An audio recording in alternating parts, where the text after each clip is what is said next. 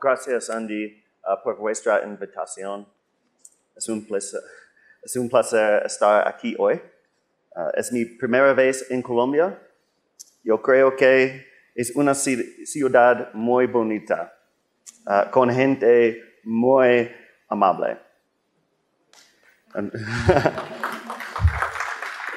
That'll probably be all the Spanish I can do today. But no, it's a pleasure to be here. Microsoft, this is a beautiful, beautiful office, beautiful setting, and from what I gathered, some very interesting insights in the first.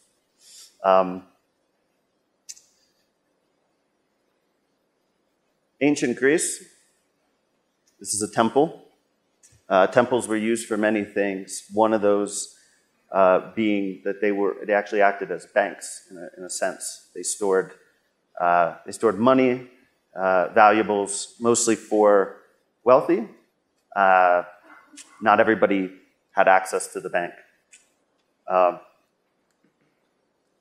Not everybody lived in the city. We had farmers, we had rural people, so they could not access the bank. They had to do their best to, the number one priority was to protect their valuables and their money.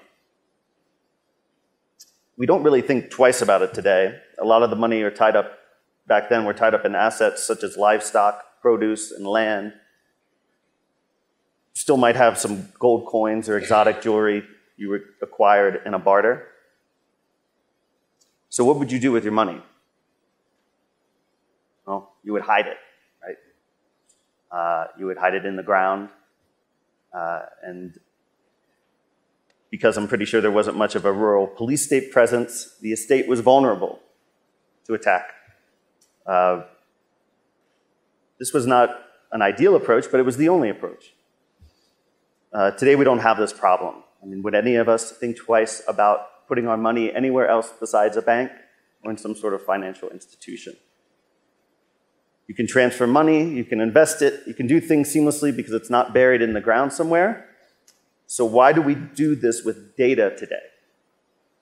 Why is it buried all over the proverbial law firm backyard? Because we need to protect it, but we also need to use it as an advantage. Before we get into that, let me introduce myself a little bit more. I consider myself a legal technologist. I started as a lawyer. I had 6 years experience in e-discovery, and I've since then had about 7 years in big law IT. What is a legal technologist? Well, it's not as much building technology or designing technology, it's using technology in the right way and adopting it. We'll hear later today about the tools that are at our disposal today in the modern market, but the tools are only a piece of the pie. We need a framework. We need some sort of governance, we need a vision, and we need trusted advisors. Think about a rice maker, or at least for myself. I can never make rice the same way every time in a pot, right? And it takes a lot of time. But I have a rice maker that makes it the same way every time, and it takes very little work for me. But if I don't use it, I have inconsistent rice, and I'm out about $100, right? So a couple of things I want to talk about to set the stage is what exactly is the cloud? Show of hands, who has a good sense of what the cloud is and really how it works? Okay, a few of us. Okay, that's good. Cloud computing, it's an awe-inspiring term, right? We look up at it in all its majesty. We need an airplane to go into the clouds, right? So what was meant by the clouds? Clouds are not only large and far away, but they're very mysterious. You lose objects in the cloud. When there is a thick fog, you cannot see very far in front of you, and nobody can really see you. The term and symbol of the cloud goes back to the 1970s. to describe pre-internet systems and telecom. It's a metaphor for a massive network of computers. Computing services are being accessed, but nobody really needs to know about how it works. This is a telecom diagram, a schematic from 1994 that shows how the transfer of data will work. And what do we notice here? We notice the network. We're just going to tap in to the network, this big blob, right? We don't know what it's in it. We don't know how it works. We don't need to know, right? But it looks awfully like a cloud.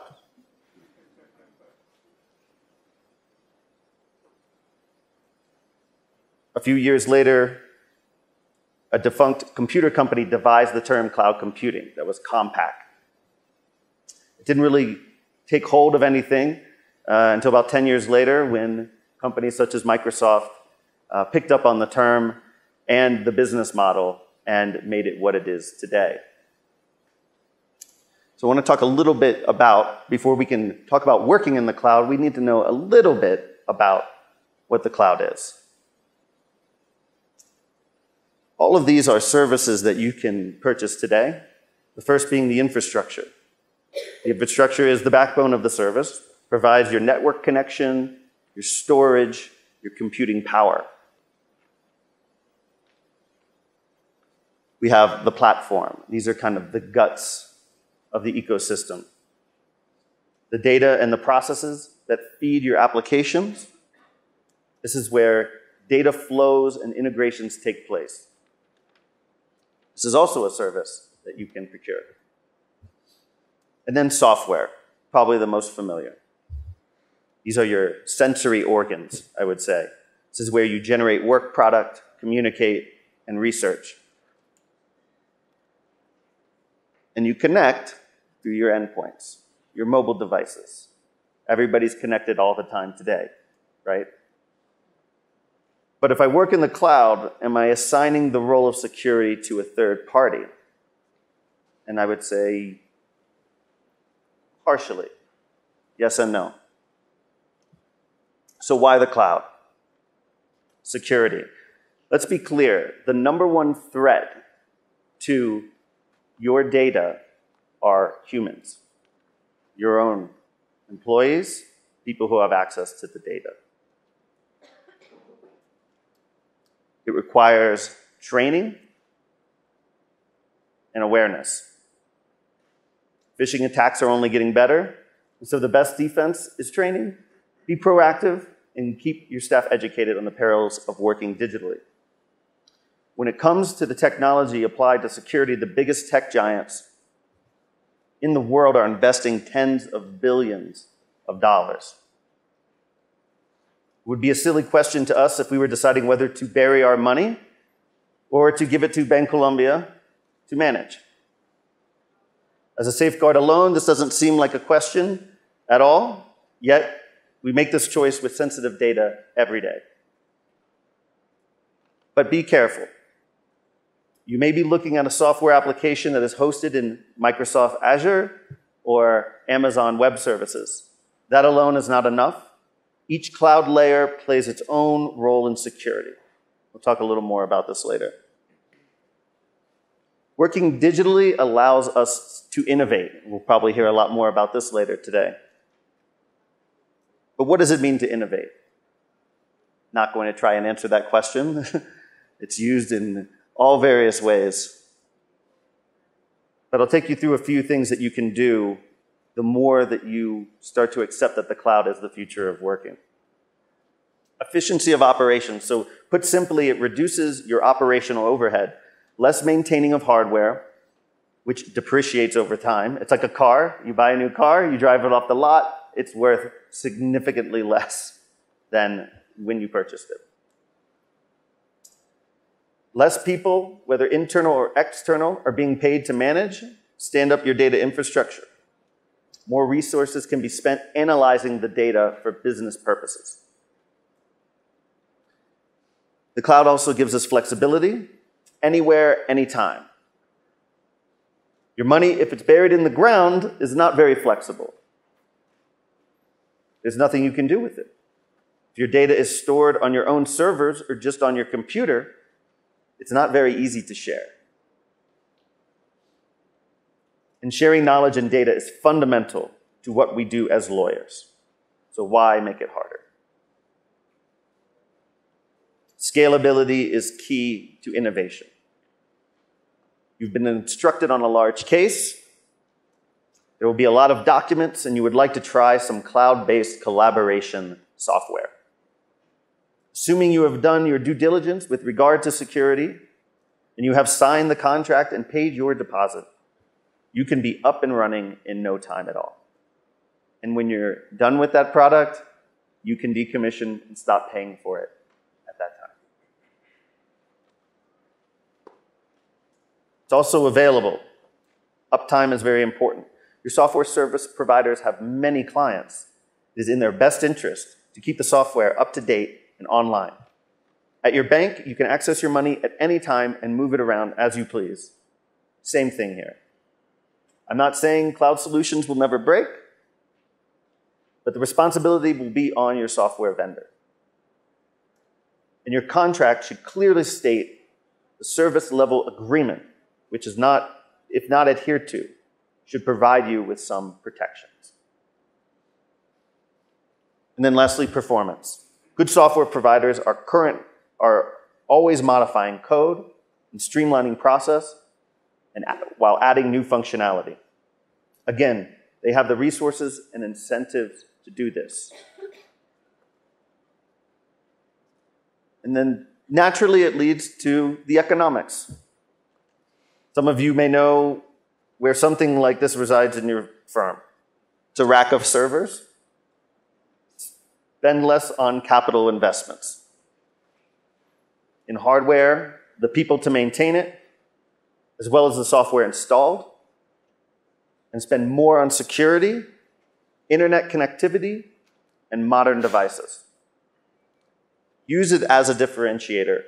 Pitch to your clients how you run your business, because your clients are typically willing to pay for legal advice.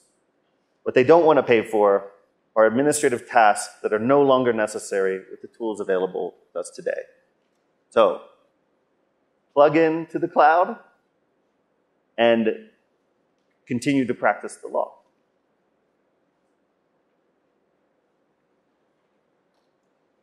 Now, it's all good and well. We're on the yellow brick road. We're headed to the Emerald City. Everything is easy from here, right? Well, the problem is we still are holding very sensitive data. I often get the question at Clifford Chance from associates, why are our systems so bad? I have friends, they work in Silicon Valley, and they use the latest and greatest software. And I say, well, they don't work for large corporations and financial institutions and hold very, very sensitive and crucial information. It's very difficult today with young lawyers and explaining this difficult regime. So we need to continue to invest for the legal market. Otherwise, we're going to lose talent. But there are some considerations that we must make. I'll call them the 3 C's. So I'll pull a little bit from the ethics opinions from the United States. I would be eager to hear from you how you view the ethical considerations here in Colombia. There's confidentiality. Very important to this, the competence that you have as a law firm and as a lawyer, and the communication that you must have with your client. So I'll pull from the California Evidence Code. Confidential communication between client and lawyer for purposes of application of the attorney-client privilege includes disclosure of information to third persons to whom disclosure is reasonably necessary for the transmission of the information or the accomplishment of the purpose for which the lawyer is consulted. So we accept that we are using third parties, that the law firm and the client will not be the only archive of information. We have to, in order to innovate, and in order to be commercially successful and viable. So we really accept that this is something you actually must do. Let's talk about competence, though.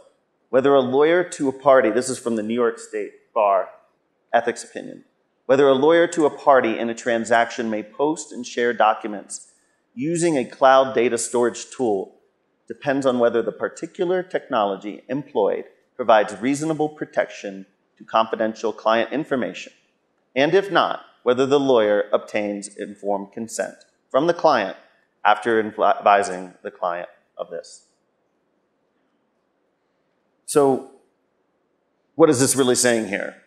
That we accept that we are going to use the cloud, and we're going to continue to use it more. And that we have a responsibility to ensure reasonably that this is a secure, acceptable environment.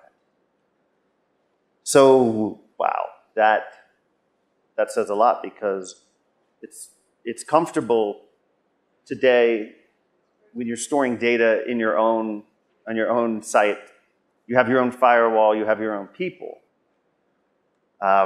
You feel like you have some control over that. When you're handing that over and outsourcing to third-party providers, it can make one nervous, right? These are reputational risks. These are critical to the survival of a law firm. So we need to build capabilities in order to do this. And I understand we have lawyers from small law firms to very large law firms. So that's going to look a lot different for each type of organization. Some of us can afford, at Clifford Chance, we have many, many people, probably too many people, who have their hands in this. But there are consultants out there for those who can't employ full-time resources. Now, I would argue, though, as we move and shift from an infrastructure-heavy organization to a lighter, on-demand environment, we can shift the talent to address the modern concerns. Okay, so it's very important. It's not just that the technology is necessary, it's important that we have people who can speak to it. And there's another component to the competence here. This is from the ABA, American Bar Association Model Rules. To maintain the requisite knowledge and skill, a lawyer should keep abreast of changes in the law and its practice. And here's the vital piece: including the benefits and risks associated with relevant technology.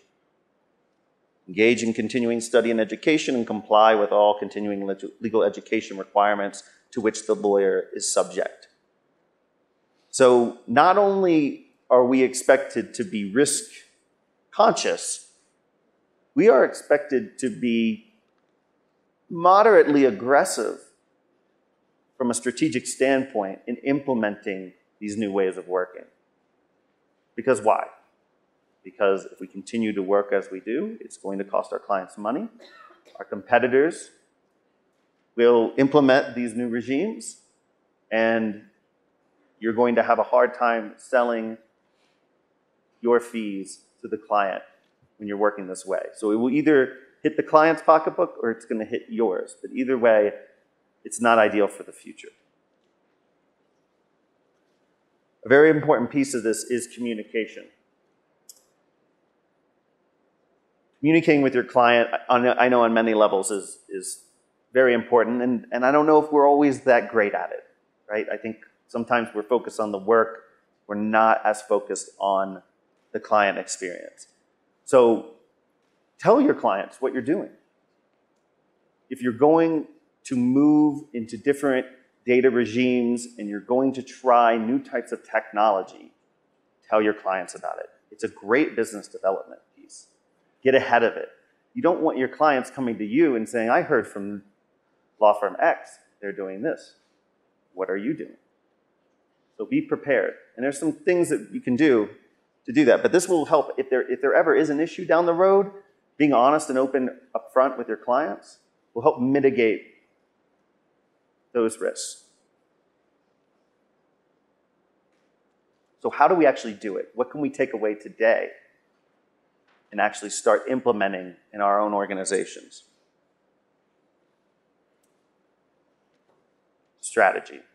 How many people in the room, show of hands, are part of the strategic vision of your firm and the strategic implementers? Okay, we have a few here. Right, so this is about the business operations. How are we going to move forward in the future? I hope we all know, and why we're here today is that technology is a vital component of that. So we need to press forward. So we need to have leadership involved. Your leadership isn't on board. I can tell you I've been at a few different firms. They put the nice marketing material out there. They say we're doing all fancy stuff. It's not necessarily happening in reality. At Clifford Chance, I can say one of the reasons why I went there was that it actually had a top-down vision, and it put a lot of money. It is putting a lot of money into innovation and technology and security. So you have to have the leadership there.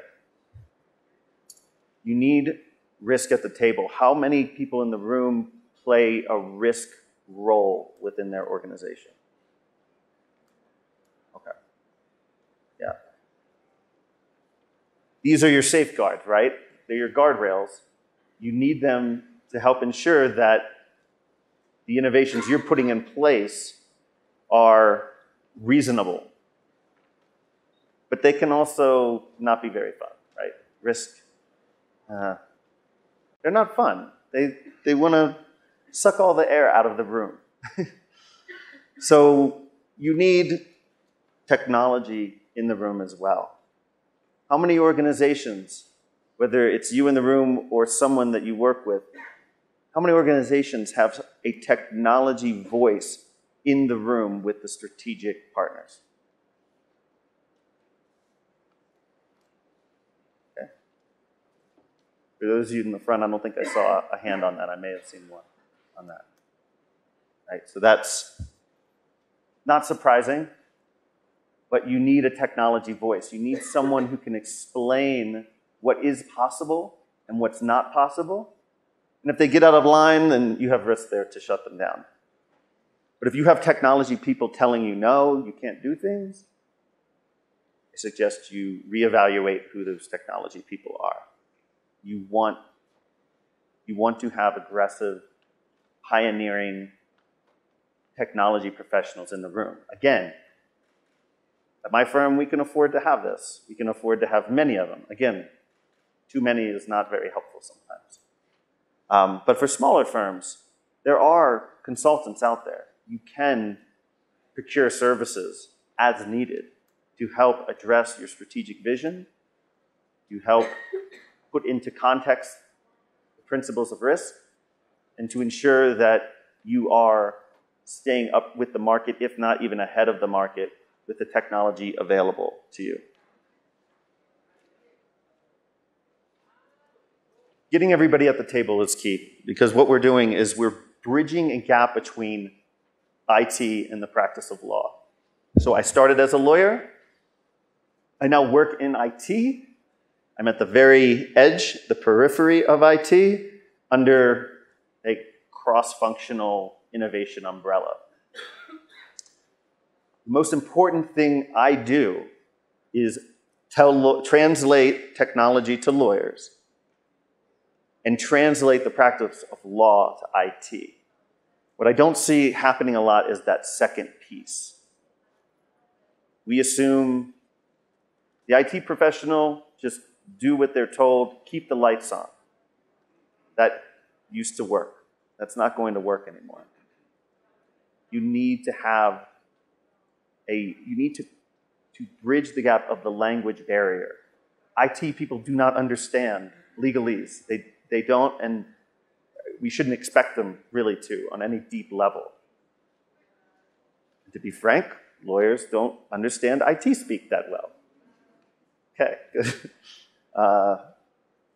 So we need to know what is it. When I started, it was make sure we have email, make sure the phones are running, make sure we have word processing, and pick up the phone when I call you, and I will tell you how we solve something. And today, I see it shifting a lot. I see a lot of change, especially where I'm working. I'm asked for my opinion. And I encourage you to do that with your technology professionals. For some of the larger firms, you have probably a few IT people. You might have somebody that's talented, ambitious, that's worth putting an investment into. You may have a lawyer that is really into the technology piece. Allow them the opportunity to spend time working with the IT professionals or the consultants. You will be better for it. And you will have a trusted advisor who understands the practice of law and will be able to advise appropriately on IT decisions, technology, and data decisions. And your IT people will actually feel a part of the solution. Like I said, lawyers and IT professionals, we speak different languages. So building that common language is critical.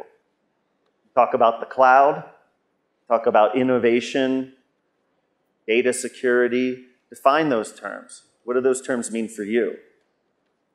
Because it doesn't really matter what the word is if everybody has a different definition of what that means.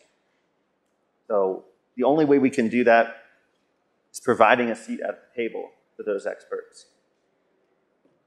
Building a cross-functional capability that allows you to benefit from the power of tech, but also keeps you in line with your ethical obligations to your clients.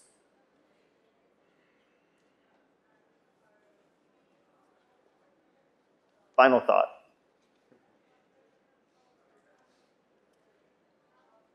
Let's try not to continue to store our data into the ground, or in the wall, or in a mattress, or in a piano leg. Okay? This is of no use to us. Don't put yourself in a precarious position. Get the right people in the room. Realize that you are no longer a law practice. You are also a technology company in the way that you deliver your services to your clients. Doing this, I promise you, will set yourself up for success in the future. Thank you very much for having me today.